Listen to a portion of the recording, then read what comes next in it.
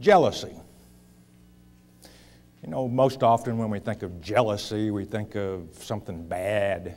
You know, it's a husband so jealous over his wife that he loses his mind and he's irrational. Or Saul with King David, you know, he became so jealous of David that he went mad, totally mad. But today we're going to be talking about a different kind of jealousy. We're going to be talking about the jealousy that your Heavenly Father has for you. And you know, He loves you. He loves all of His children. May not love what we're doing, but He does love us. And I think that's a key to jealousy. Because if you didn't love someone, even if it's the bad kind of jealousy, you wouldn't be jealous over them, would you? If something happened, you just go, I don't care. But to be jealous, you have to love someone. And your Father does love you. And all He wants in return is for us to return that love, to do the very best we can to follow His instructions and His commandments, which we all fall short. But that's why we have repentance, thank goodness, the beauty of Christianity.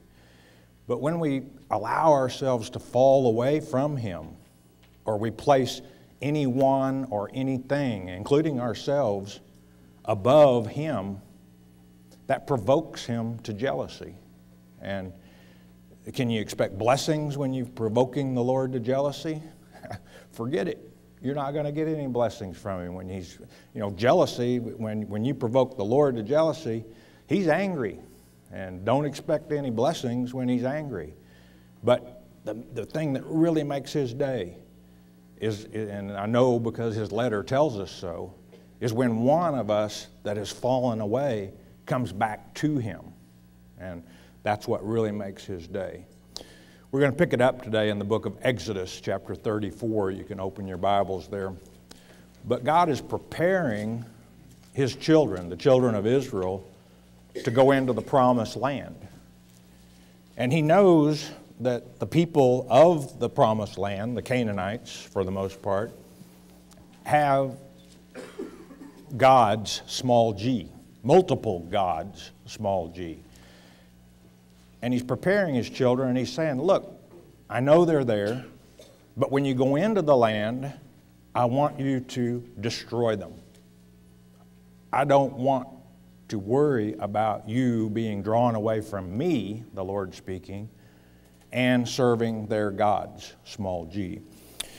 So with that, let's pick it up. Let's ask that word of wisdom as we always do. Chapter 34, book of Exodus, verse 1, and it reads, And the Lord said unto Moses, Hew thee, or cut, 2 tables of stone like unto the first. You know what happened to the first set? When Moses was coming down from Sinai and he saw Aaron and everyone else with golden calves, he threw them down and he broke them. And I will, God speaking, write upon these tables the words that were in the first tables which thou breakest. Verse 2, And be ready in the morning, and come up in the morning unto Mount Sinai. Sinai in Hebrew means bush of Yah, because that's how He appeared. He manifested Himself in that burning bush to Moses. And present thyself there to me in the top of the mount. And no man shall come up with thee, neither let any man be seen throughout all the mount. Neither let the flocks nor herds feed before that mount. Not one. He's angry at this point in time. 4. And he hewed 2 tables, Moses did, of stone like unto the first. And Moses rose up early in the morning and went up unto Mount Sinai. This would be his 7th and last ascent. As the Lord had commanded him, took in his hand the 2 tables of stone. Of course, the Lord's going to write the 10 commandments upon these 2 tables of stone. Tablets, you could think of them. And the Lord descended in the cloud and stood with him there and proclaimed the name of the Lord as promised in Deuteronomy 33:19. And the Lord passed by before him and proclaimed, the Lord God, merciful and gracious, long-suffering and abundant in goodness and truth. Long-suffering means patient. The Lord is called long-suffering or patient in 2 Peter chapter 3, verse 9, where it states that He's long-suffering or patient And he's not willing that any of us should die, but that we would all come to repentance. He is patient with us. Keeping mercy or grace for thousands, forgiving iniquity and transgression and sin. And that will by no means clear the guilty. You're going to get what you pay, what you deserve, all at one time. Visiting the iniquity of the fathers upon the children, and upon the children's children unto the third and to the fourth generation. Now, some people read that verse and there it is, right there. It says in the Bible that there are generational curses, that the children are going to pay for the sins of the parents. Make a note, if you believe that, of Exodus chapter 20, where we have the 10 Commandments. And God said that same thing there in about verse 4 or 5. He said, yeah, to the third, fourth generation of those who hate me. But then in verse 5 or 6, he qualifies that, but showing love and mercy to those who love me. What that means is that if the children continue in the sins, the idolatry, if you will, for an example, of their fathers, they're going to get the same punishment that their parents do. But if they change their way and go back to Him, they don't receive that punishment. They receive His love and His mercy. And Moses made haste and bowed his head toward the earth and worshiped. And he said, if now I have found grace in thy sight, O Lord, let my Lord, I pray thee, go among us. Let him abide with us. Let him walk among us. For it is a stiff-necked people. It's a stubborn people. And pardon our iniquity and our sin, and take us for thine inheritance. Verse 10.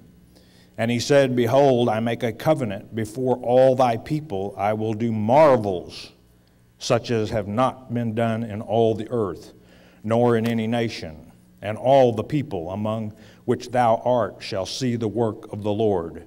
For it is a terrible or an awesome thing that I will do with thee.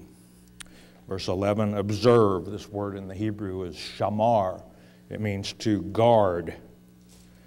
That thou which I command thee this day. Behold, I drive out before thee the Amorite and the Canaanite and the Hittite and the Perizzite and the Hivite and the Jebusite. All of these tribes of the Canaanitish peoples, of course. 12, take heed, again the second time. This is the same Hebrew word as observe in verse 11. Shamar, guard, twice for emphasis. Lest thou make a covenant with the inhabitants of the land whither thou goest, lest it be for a snare in the midst of thee. Don't become trapped into worshiping their gods, small g. But ye shall destroy their altars, break their images, and cut down their groves. This word groves is the first occurrence of 40 in God's word. And it, in the Hebrew tongue, of course, is Asherah. It's phallic worship.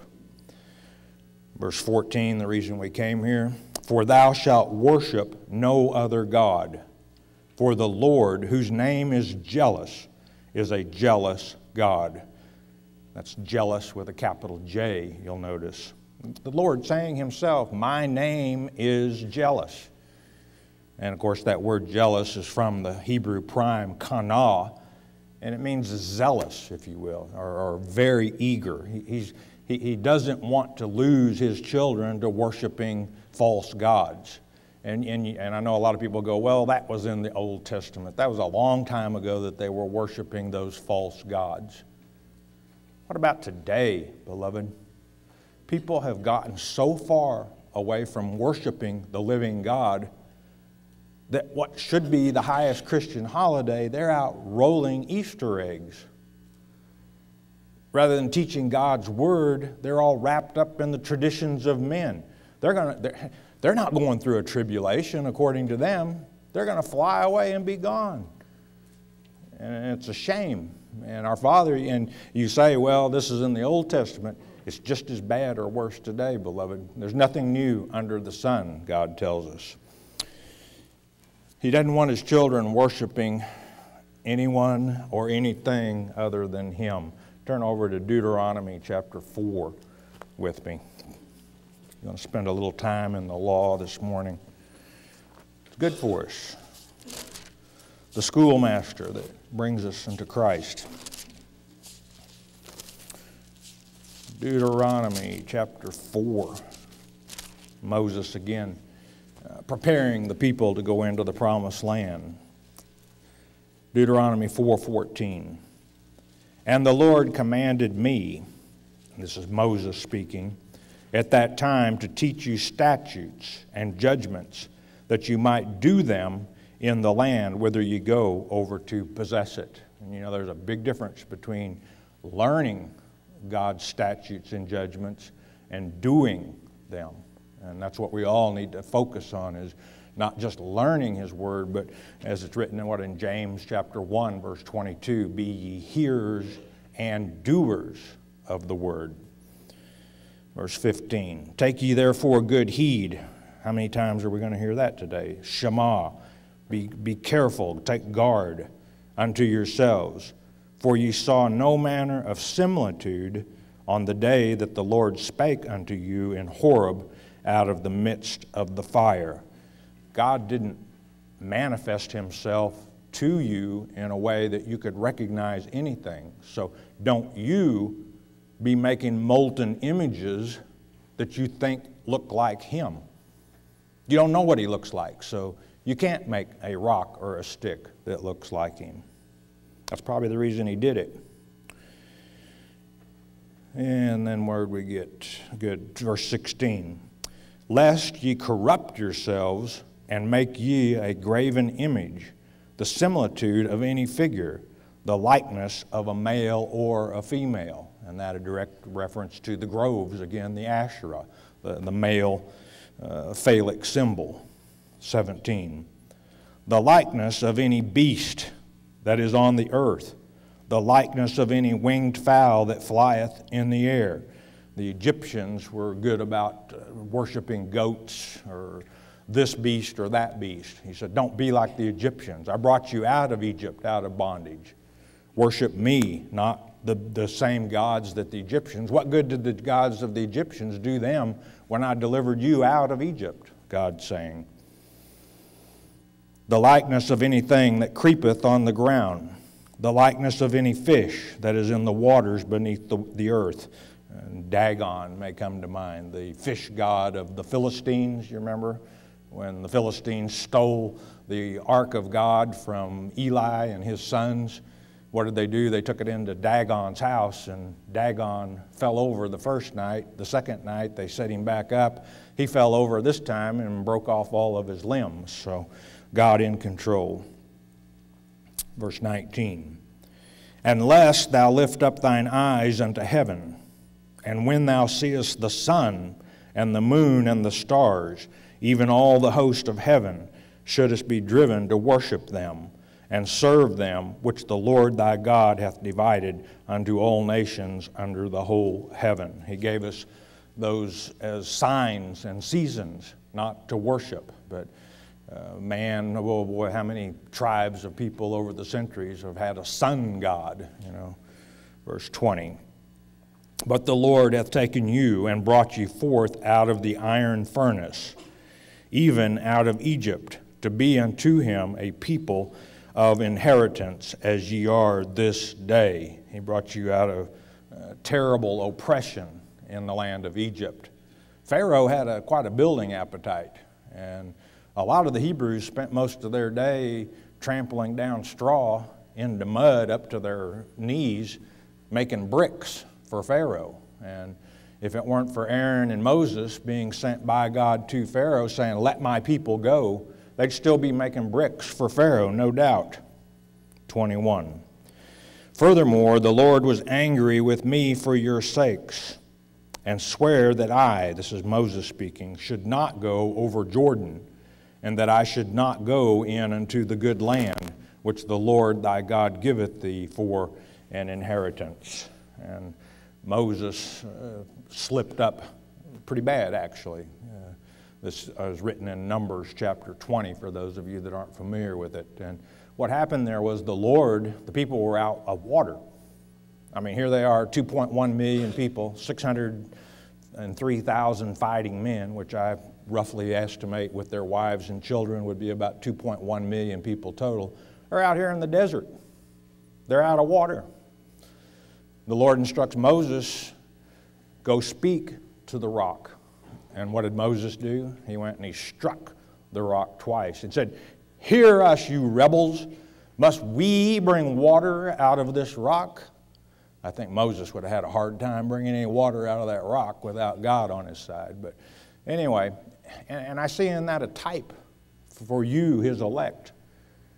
Because when the Holy Spirit speaks through you, what are you to speak? Speak what the Holy Spirit says. Don't take on some other thing on your own of striking the rock twice or some mumbo-jumbo or rubbing your belly or doing this or that. Do what God said. Speak. And for that, Moses and Aaron, it cost them the promised land. The rest of them didn't do much better either. They're going to end up wandering around in the wilderness for 40 years. 22.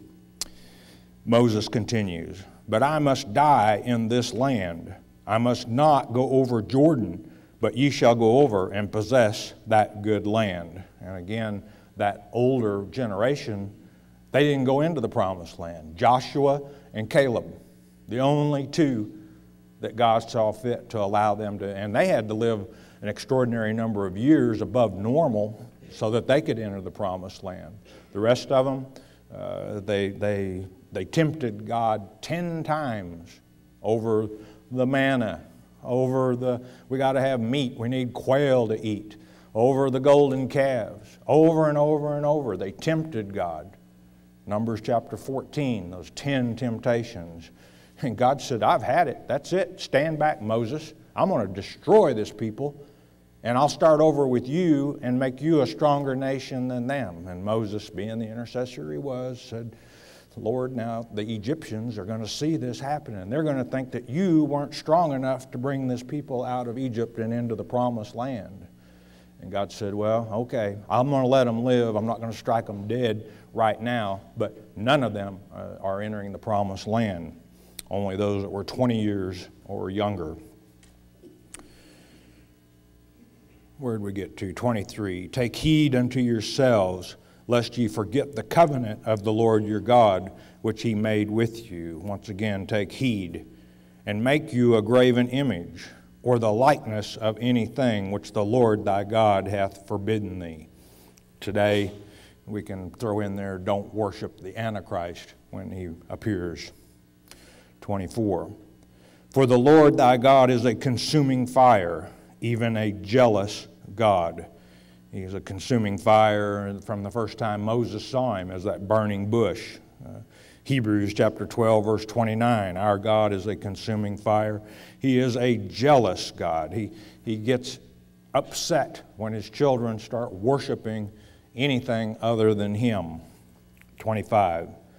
When thou shalt beget children and children's children, and ye shall have remained long in the land, and shall corrupt yourselves, and make a graven image, or the likeness of anything to worship, in other words, and shall do evil in the sight of the Lord thy God to provoke him to anger. Seems like when we get fat and happy that oftentimes we fall away from the Lord. When times are hard and tough, we start looking around going, boy, something's not right here, you know. I better get back right with God. And then things will go. Just Your Run might come to mind, fat, dumb, and happy, and forget the Lord. They move away from him, start worshiping other things. 26. I call heaven and earth to witness against you this day, that ye shall soon utterly perish from off the land, whereunto ye go over Jordan to possess it. Ye shall not prolong your days upon it, but shall utterly be destroyed. In other words, if you take on other gods. And the Lord shall scatter you among the nations. Boy, did he do that, as those 10 tribes went over the Caucasus Mountains.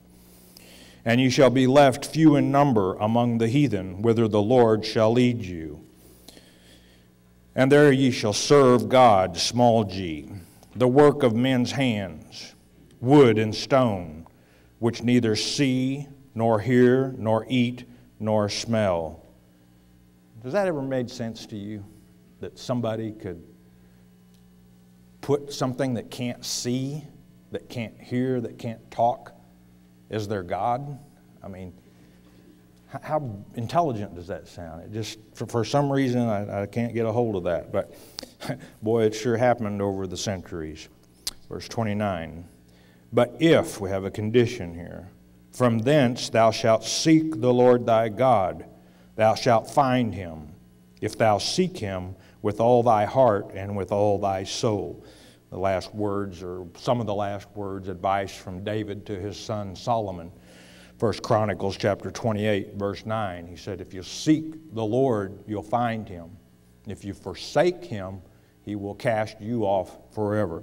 But understand what this is saying. This is saying, even after the dispersion, and you've set up false gods in front of you, even after that has happened, he's still a loving and merciful God. If you'll turn back to him, he'll forgive you. When thou art in tribulation. Oh, ears perk up here. Have we got a tribulation coming up in the future? You bet. And all these things that are come upon thee, even in the latter days. Oh, ears perk up a little bit. Latter days, when is that? We're in it, folks. This is the generation of the fig tree. If thou turn to the Lord thy God and shalt be obedient unto his voice, to his word, to hear his word intelligently and do it. 31, for the Lord thy God is a merciful God. He will not forsake thee, neither destroy thee, nor forget the covenant of thy fathers which he sware unto them. Just like the prodigal son in the New Testament. He forsook his father, basically, and said, give me my part of the wealth of the family. I'm going to go have a good time. And he did. He took off and he blew his money, and things really got bad then. And he was eating the husks that were left over after they fed the hogs, and he thought, wait a minute, my servants at my father's home eat better than this. And that's just the way God is. That's what the whole prodigal son is. It's an example that we can look at and say, that's the way our Heavenly Father is. When you turn back to him, he wants you to come home. Turn on over with me, Deuteronomy. I got to share with you, I was preparing this message yesterday. I was missing something. I knew it. It just wasn't clicking, you know. And I prayed, which is, you know, something that you should do when you don't know which way to go with it. And I thought, I need one more scripture here that really grasped the whole idea of jealousy. And he led me to Deuteronomy 32, which is the most important scripture that we could ever be familiar with. Why? You know, when we go to Revelation chapter 15, verse 3, we learn that the overcomers are going to be singing this song, Deuteronomy chapter 32. So it's one that we should all be very familiar with. And why it didn't come until I asked, I can't explain it to you. But he gave it to me, and here we go. We talked about, you know, when things are good, sometimes we think, look what I did with my two hands. I am so intelligent, I am so productive, I am so good. Look what I did.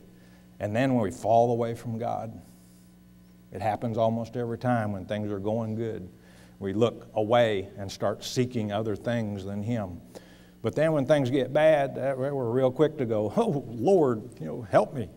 And that's what we're going to see here, is things are really good for Israel at this time. Deuteronomy chapter 32, verse 15.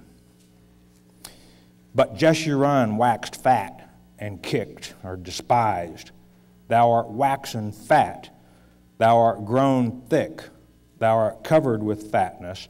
Then he forsook God which made him, and lightly esteemed the rock of his salvation. You know, the rock of his salvation, of course, is Jesus Christ. And all this is to grow thick means to be dense, in other words. Verse 16. They provoked him to jealousy. Here we go. With strange gods, with abominations, provoked they him to anger. His name is jealous, Exodus 34:14, you recall.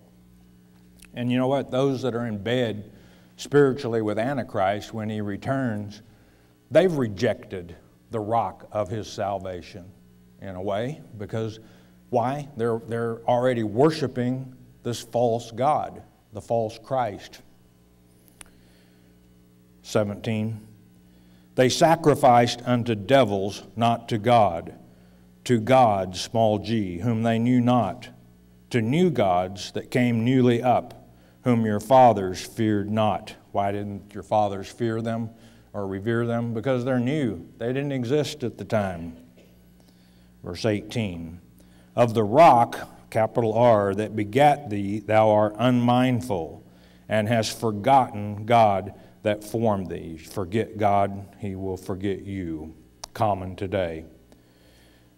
And when the Lord saw it, he abhorred them, because the provoking of his sons and of his daughters, their conduct of apostasy, brings about judgment and punishment. And he said, I will hide my face from them. This is the Lord speaking. I will see what their end shall be, for they are very froward generation, stubborn children, in whom is no faith. 21. They have moved me to jealousy with that which is not God. They have provoked me to anger with their vanities. This word means their nothingness. And I will move them to jealousy with those which are not a people. I will provoke them to anger with a foolish nation. You provoke God, what does he say? I will provoke you to jealousy. And what is this, think about this. What does this verse mean? God's saying, if you had done things my way, you would receive my blessings.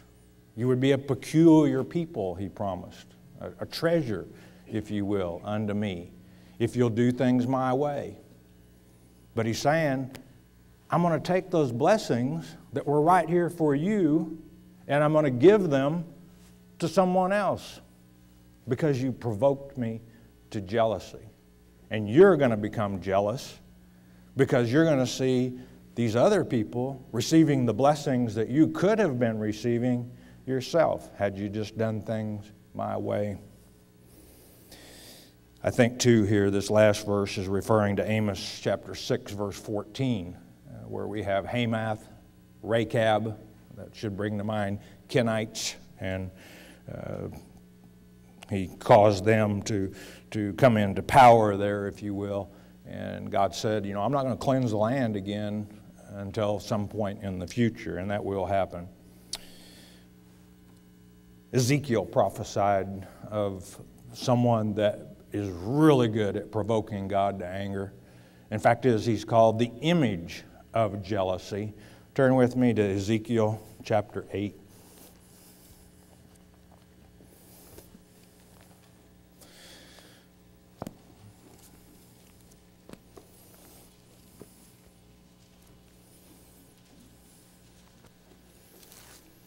Ezekiel chapter 8.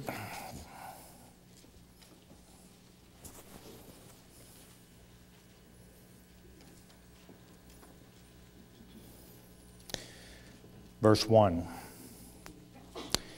And it came to pass in the 6th year, in the 6th month, in the 5th day of the month, as I sat in mine house, Ezekiel speaking, of course, and the elders of Judah sat before me, that the hand of the Lord God fell there upon me. Now this is the second vision that Ezekiel is experiencing. Verse 2. Then I beheld, and lo, a likeness as the appearance of fire, from the appearance of his loins even downward fire, and from his loins even upward as the appearance of brightness, as the color of amber. You may remember in chapter 1, verse 4, that color amber, in the Hebrew, highly polished bronze. We're talking about the presence of God here.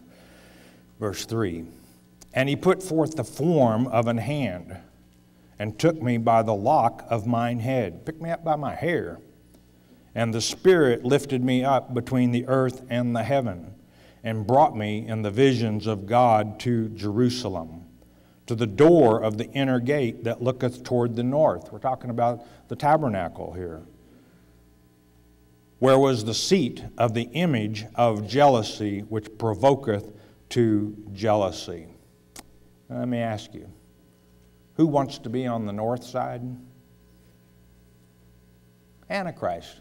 He wants to take God's place. This image of jealousy is a type for the Antichrist. And Ezekiel has been taken in the Spirit to the time in the future when when Antichrist is set up in the tabernacle pretending that he is God. You talk about provoking God to jealousy. Verse 4, and behold, the glory of the God of Israel was there, according to the vision that I saw in the plain. Verse 5, then said he, this is the Lord speaking to Ezekiel and to me, Son of man, lift up thine eyes now, the way toward the north. So I lifted up mine eyes the way toward the north, and behold, northward at the gate of the altar, this image of jealousy in the entry, type for Satan himself. He said furthermore unto me, Son of man, seest thou what they do? Even the great abominations in his house, in his tabernacle, that the house of Israel committeth here, and I should go far off from my sanctuary. I'm going to leave my sanctuary and leave them on their own, is what God's saying. But turn thee yet again, and thou shalt see greater abominations. Ezekiel, you haven't seen anything yet. Look what these people are doing. And he brought me to the door of the court, and when I looked, behold, a hole in the wall. Holes are a place where we often hide things. Then said he unto me, Son of man, dig now in the wall. And when I had digged in the wall, behold, a door. There was a hidden door there. And this is all, of course, pointing to the fact that the abominations that are going on in the churches today are being pointed out to not only Ezekiel, but to us as well. And he said unto me, Go in and behold the wicked abominations that they do there. They've got their Easter eggs that they're rolling in the groves. They've got their rapture theory that they're going to teach their people to fly to save their own souls. So I went in and saw, and behold, every form of creeping things, and abominable beasts, and all the idols of the house of Israel portrayed upon the wall round about. Anything that gets between you and your relationship with your heavenly Father is an idol. And there stood before them 70 men of the ancients, the elders, they should have known better, of the house of Israel. And in the midst of them stood Jaazaniah, the son of Shaphan, with every man his censer in his hand, and a thick cloud of incense went up. Here we have false prophets, and their incense going up at this point in time is nothing but lies. They're prophesying, but they're not prophesying out of the mouth of God. They're prophesying out of their own heart. Then said he unto me, Son of man, hast thou seen what the ancients of the house of Israel do in the dark? Every man in the chambers of his imagery. For they say, The Lord seeth us not. The Lord hath forsaken the earth. They even doubt that God is real. They don't think God even cares what's going on earth. God doesn't know what we're doing. He doesn't see what we're doing in the dark.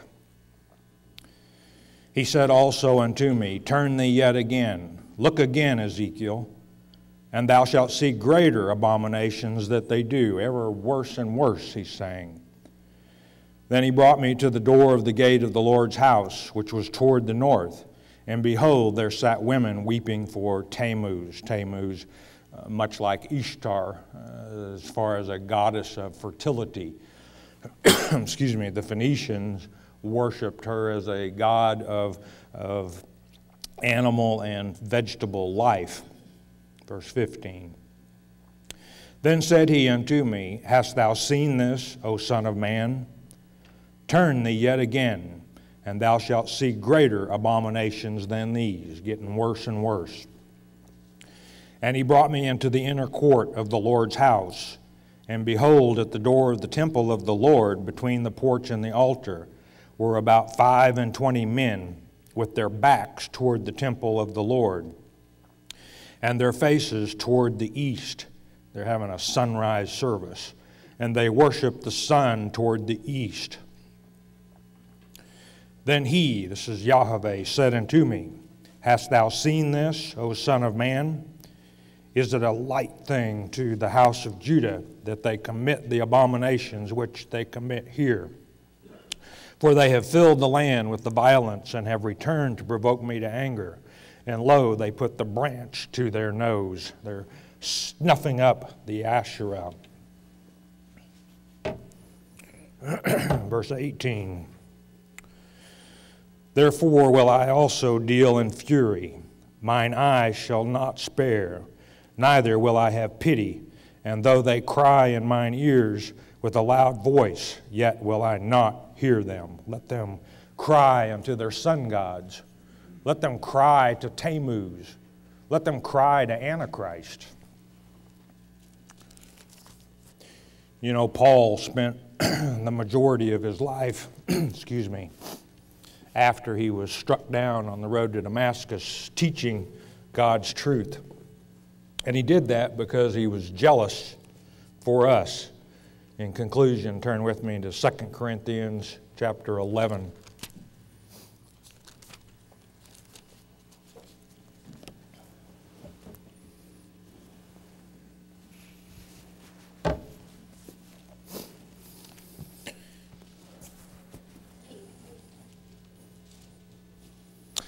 Paul was also jealous for us.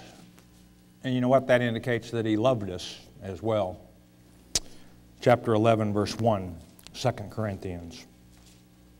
Would to God you could bear with me a little in my folly or in my foolishness, and indeed bear with me. But there's something very serious he has to say. Verse 2. For I am jealous over you with godly jealousy. For I have espoused you to one husband. You're betrothed, if you will, to one husband. That, of course, is Christ. That I may present you as a chaste virgin to Christ. That's how jealous Paul is over you.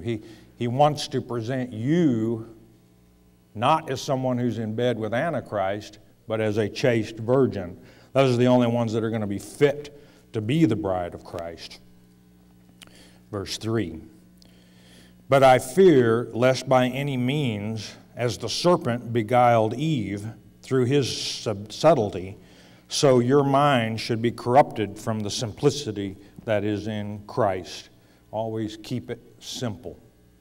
The simplicity of Christ's teaching. If something seems more difficult than what it is, go to the Father. Ask Him to clarify. Ask Him to show you, reveal what this means to me. Because He keeps it pretty simple when you think about it. Of course, this word beguiled, I'll bet if I asked, and we had a test in here to see how many of you know what the Hebrew word for beguiled is, I'll bet 95% of you would say it's expatio, which means what? It means wholly seduced. Just as Satan, in his role as the serpent in the Garden of Eden, wholly seduced Eve, that's how Paul felt about us. I don't want you to be seduced by the Antichrist. I'm jealous over you. I want to present you as a chaste virgin to Christ. Verse 4. For if he that cometh preacheth another Jesus, or a golden calf, or an Antichrist, whom we have not preached, or if we receive another spirit, which ye have not received, or another gospel, which ye have not accepted, ye might well bear with him. You might swallow it, hook, line, and sinker.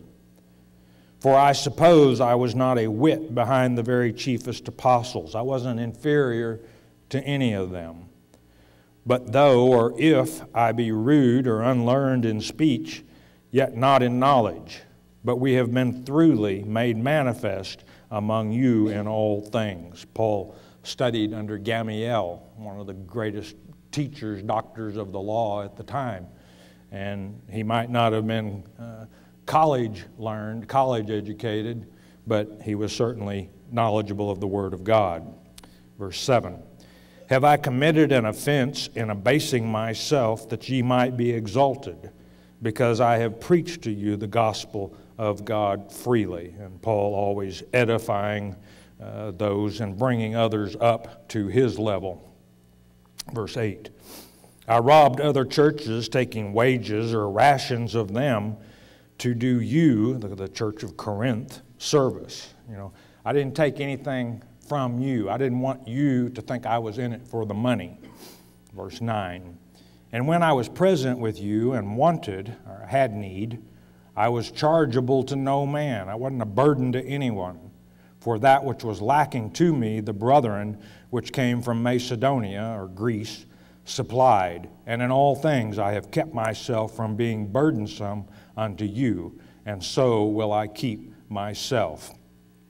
Verse 10, as the truth of Christ is in me, no man shall stop me of this boasting in the regions of Achaia, rejoicing and glorying in the word of God. No one's going to keep me silent.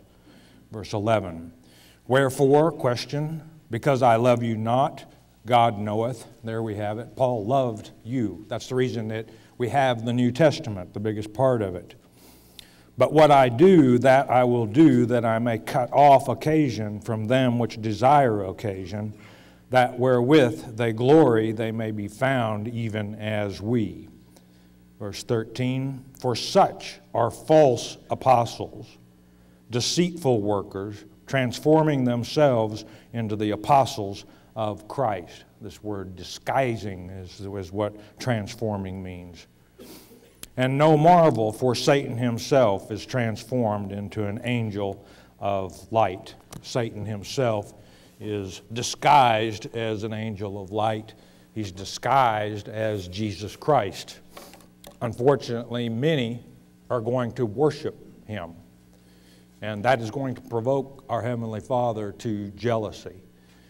At this time, anyone that's off in the ways of the world, it's not too late at this time for them to turn to God. But I fear there is a time that it comes too late. And that time is like the virgins of Matthew chapter 25, when Christ, comes back and they all go into town to buy more oil, and when they come back, they knock on the door. Lord, Lord, open, let us in. He's going to say, get out of my sight. I don't know you. I never knew you. And fortunately, we have the millennium. There will be teaching of discipline at that time. I don't think that anybody will be provoking our Father to jealousy during the millennium. I hope not. Let's go to his throne. Yahweh, Heavenly Father, we do thank you for your written word, Father. We appreciate your word. We ask you to continue to open our eyes, open our ears to your truths, Father. Reveal your truth. You have here a group of people who want to accomplish your will, Father. Reveal that will to us, Father, and we will serve you. In Yeshua Jesus' precious name, amen, and thank you, Father. Mark of the Beast on CD is our free introductory offer to you. What is the Mark of the Beast? Many false teachers would have you believe it will be a tattoo on your forehead or a computer chip implanted under your skin. It is getting late in the game. You need to know what the Mark of the Beast is. As it's written in Revelation chapter 13, verse 8, many will be deceived. There is no need for you to be deceived. Christ said in Mark 13:23, behold, I have foretold you all things. Jesus indeed told us how not to be deceived, and Pastor Arnold Murray takes you on a step-by-step study of God's Word concerning this critical subject, the Mark of the Beast. The telephone call is free. The CD is free. We don't even ask for the shipping and handling. It is free as well. All you need to do is call 800-643-4645 to request your one-time, one-per-household copy of the Mark of the Beast. You may also request your free CD by mailing your request to Shepherd's Chapel, Post Office Box 416, Gravette, Arkansas 72736. Don't be deceived by Satan. The Word of God, and that is how you understand the Word of God. Also, it has 198 appendices at the back of the Bible, which are special studies on a variety of subjects, all intended to add meaning to your studies. Excellent work by Bullinger. Edward in Arkansas. Where in the Bible does it say to study chapter by chapter and verse by verse? You'll find that in Isaiah chapter 28, verse 10, line upon line, precept upon precept. Sean from California, what does it mean to not count it robbery to think of yourself equal to God? Is not that kind of what Satan did? Well, if you're reading from Philippians chapter 2, verse 6, John, and that's not addressed to you and I. It's not saying that we should consider ourselves equal with God. Keep up with your subject. Again, you have to rightly divide the word. And if you'll back up to verses 5 in Philippians chapter 2, you learn that it's talking about Jesus Christ said it's not counting it, not to think yourself equal, not counting it robbery to think yourself equal to God. Why? Because he was Emmanuel, which means God with us. So Christ, how can Christ say he was equal to God? Because Christ is the same as God. Again, this is Michael in Wisconsin. Will you please explain Matthew chapter 24, verse 9? It states then they shall deliver you up and shall kill you. And if one of God's elect were delivered up and they should refuse or blaspheme the Holy Spirit to speak through them, that is the unforgivable sin that would bring about their spiritual death. I don't think it'll happen. Rebecca, and I don't know what state Rebecca's from, she does. The woman that was caught in the act of adultery, why did they think they could judge her? The Lord said, "Who has no sin, let him cast the first stone." Why did they think they could bring judgment upon her? Well, Rebecca, they were trying to pull a fast one on Christ. And they were basically saying, the law of Moses says that this woman should be stoned. What do you say? And that's when Jesus said, he bent over and he started writing in the dust. And he said, Paul, where were you last Tuesday night? And about that time, Paul got up and departed. And remember that the question that I always have had about this scripture is, they say they caught her in the very act of adultery and brought her before Christ. Now wait a minute, if they caught her in the act, where's the man that was involved in this adulterous act? They let him go, so that's just par for the course, typical man. We hold others, or we try to hold others to a higher accountability than what we hold ourselves. And that's exactly what Jesus pointed out to them as he bent over and wrote in the dirt. And one by one, the guys that were accusing the woman departed. And when Christ rose up, he said, "Woman, where are thy accusers?" And she said, "I know not." And he said, "Neither do I. Go forth and sin no more." That means that Jesus forgave her of her sin. Don't forget, Jesus forgives sin, and if you're like me, you're very appreciative of that fact because none of us deserves it. Jimmy in Louisiana, why does the Bible say, "Call no man your father"? And I think that we can kind of go back to that question where we would place ourselves on an equal to God. Don't place anybody on an equal level with our Heavenly Father, and that's what that scripture means. It doesn't mean that we in the English language can't call our paternal parent Father. Quite all right. Just don't put him on an equal level with your Heavenly Father. Luke in Tennessee. In Isaiah chapter 7, verse 14, it says, "Behold, a virgin shall conceive and bear a son, and shall call his name Emmanuel." Emmanuel translating to God with us. But how can God and Jesus be the same when in the millennium Jesus will be here, but God the Father won't arrive until after the millennium?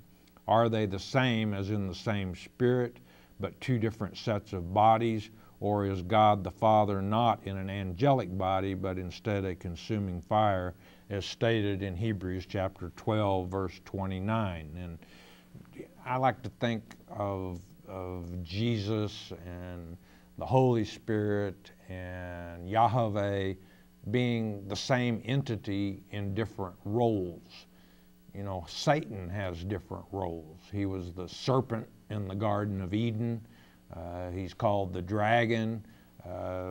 He's called Lucifer, different roles that he had. And just as Satan has different roles, God has different roles as well. But Emmanuel, like you said, if you translate it, means God with us. That's what it means. If you want New Testament, go to John chapter 1, verse 1, where it states that in the beginning was the Word. That word in the Greek language is logos, which is Christ. In other words, in the beginning was Christ, and there was the Word, and the Word was with God, and the Word was God. That's why Jesus, when he told the disciples, they said, well, let us see God. And Jesus said to them, if you've seen me, you've seen the Father. And that's exactly what Jesus meant when he said that. They're one entity, and wherever the Jesus or Father or the Holy Spirit is there also. Carrie in Minnesota. My husband and I attend a church that teaches the rapture doctrine. I no longer attend. And I have been studying with the chapel, and my husband says this is not the same as attending church. We have grandchildren that still attend with him, and they are now starting to not want to attend, seeing that I no longer am going. What should I do until I can locate a local church that teaches God's Word chapter by chapter, verse by verse? I do not want the children to stray away from the Word of God. My grandchildren parents do not attend a church at this time. And Carrie, I can't tell you where you should go to church. That's something that you have to decide on your own. In keeping children involved in church, I understand what you're saying. It's important for them to develop the learning that they obtain in Sunday school, for example. But the only thing I can recommend, and it may be that God has a purpose for you to be at that church in leading someone to the truth about the rapture. But again, I can't tell you where you should go to church. Pray about it and take God's lead. As far as whether you're being in church when you study with the chapel, Jesus said, wherever 2 or 3 of you are gathered in my name, I'm there in the midst of you as well. So you're in church when you're studying with the chapel. We are gathered together in Jesus' name. April in Illinois. Excuse me. Loved ones who have passed, do your loved ones who have passed still see into this earth age? And I think probably not continuously. It may be, I have known of instances where when someone loses a relative, that God allows the spirit of the deceased to come back and let the person know that they're all right. But I think that's for a very short period of time, and it's strictly to comfort the one who is left here on earth in the flesh. But I don't think that they're in a different dimension. We can't see into that dimension, and I don't believe that God probably allows them to see into this dimension unless he has a purpose in doing so. It'll be interesting to learn when we get there. Paula from Tennessee. Dear Pastor and Dennis, I want to thank you for your teaching. You're welcome. Let's get to the question. My question is about Halloween. A lady I know said she doesn't put out pumpkins because they are evil. Halloween is evil. We put out decorations and give out candy to children. I think Halloween is what you make of it. To me, every day is an evil day. There are evil people out there. Is Halloween a pagan holiday? I don't want God to be upset with me since we decorate on Halloween. I ask God to forgive me if I am doing wrong. We don't worship it. I don't think you're doing a thing wrong. I agree with you. Holidays are what we make them. And you want to teach the children the truth. Halloween is not a religious holiday. And in fact, originally it was called All Hallow Even is where the actual term came from. But I have a strong suspicion that if we tell our children that, we don't, if they see other kids going out and getting awesome amounts of candy, and then we tell our kids, no, you see, we don't do that because of our religion, what do you think our kids are doing? I think we're turning them off to religion. The same with Christmas. If we say, and they see all these other kids getting all these presents at Christmas, and then you say, no, we're not going to do anything as far like that because that's against our religion. I think you're driving your kids away from religion. So I don't think there's anything wrong with allowing your children to participate in the events. Just make sure that they understand it's not part of our religious heritage and keep the two separate. Norma, and these costumes and everything, it doesn't have to be something evil. You could dress your little one up as John the Baptist or Hannah, the mother of Samuel, or whatever. So it doesn't have to be something evil. And I see I'm out of time, so I'm going to save that next question until tomorrow. I do want you to know that I love you a great deal because you enjoy studying our Father's Word in depth. And you know what? Our Heavenly Father loves you because when He looks down and He sees you with the letter He wrote to you, the Bible, it makes His day. When you make His day, believe me, He's going to make yours. We are brought to you by your tithes and offerings. If we've helped you, help us keep coming to you. I want you to do that and to reach out to others who are lost in this world of darkness. Most important, beloved, is this: you stay in His Word every day. Every day in His Word is a good day, even with trouble. Do you know why? Because Jesus is the living Word. Hearing God's Word with understanding will change your life.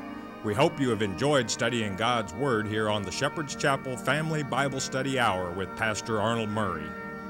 If you would like to receive more information concerning Shepherd's Chapel, you may request our free introductory offer. Our introductory offer contains the Mark of the Beast audio tape, our monthly newsletter with a written Bible study, a tape catalog, and a list of written reference works available through Shepherd's Chapel. To request our free introductory offer by telephone, call 800-643-4645 24 hours a day. You may also request our introductory offer by writing to Shepherd's Chapel, Post Office Box 416, Gravette, Arkansas 72736. Once again, that's Shepherd's Chapel, Post Office Box 416, Gravette, Arkansas 72736. We invite you to join us for the next in-depth Bible study each weekday at this same time. Thank you for watching today's program, and God bless you.